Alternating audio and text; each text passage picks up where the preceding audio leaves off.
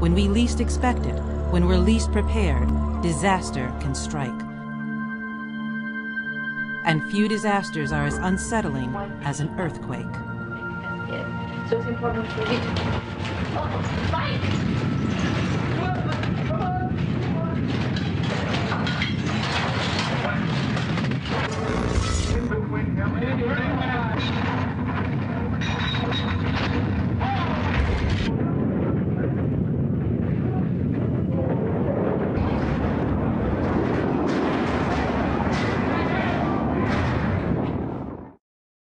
My guess is that earthquakes are really so scary because you don't have any warning. It's the only thing besides a nuclear war that can really, 1 second you're living in a big beautiful city and 10 seconds later it's flat.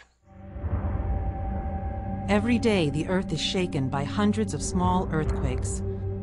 Most go unnoticed.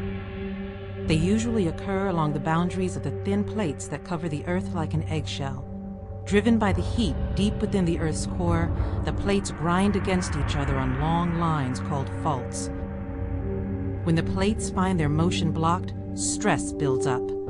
Finally, the fault gives way. The released energy races through the Earth in the form of seismic waves. For much of the world, the movement of plates like these is also an indispensable creative force. If we didn't have earthquakes, if we didn't have this great flow of heat from the interior of the Earth would be a cold, dead place. If it wasn't for this great flow of heat, there'd be no continents, no oceans, no atmospheres. The Earth would be as dead and dry and cold as the moon.